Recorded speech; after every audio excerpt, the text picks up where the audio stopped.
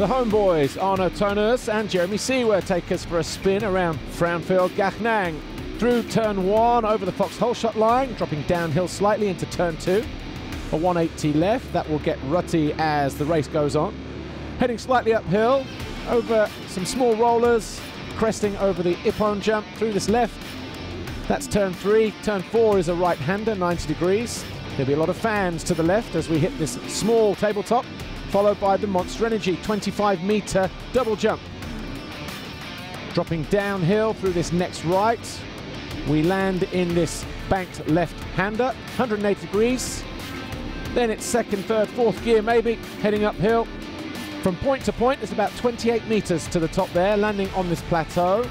Through the 180 left. 2 small rollers on the exit of the turn, dropping downhill here. And then the small, short, sharp city spike jump. More fans to the left. Continue through this long, sweeping right. Don't be surprised if you see the guys up on the pegs, using the ruts just to keep themselves upright. Through this left, over the Tag Heuer jump. Go to the outside, you can jump it pretty long on the exit of there. This next left on the infield takes us downhill through this sweeping fast right, and then into a left. It tightens up again here. Look at the line choice that the riders have to choose from. A Monster Energy tabletop jump here, nice and short.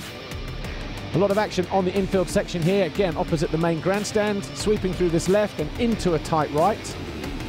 Exit through here, some small rollers as we kink through the left to the inside, a short straight, and then into a 180 right, bank to the outside.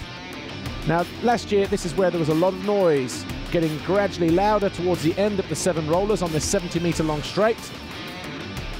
20-meter double jump, into a short straight, short tabletop here, and then into this little hip jump.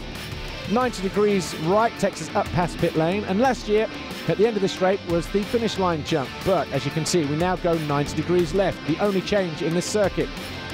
3 shallow rollers lead us to this little corner tabletop jump over the little tunnel there. And then through the final turn, short straight takes us to the Monster Energy finish line jump. And as the riders land, they run alongside the start straight and swing through a very wide turn 1 to start another lap.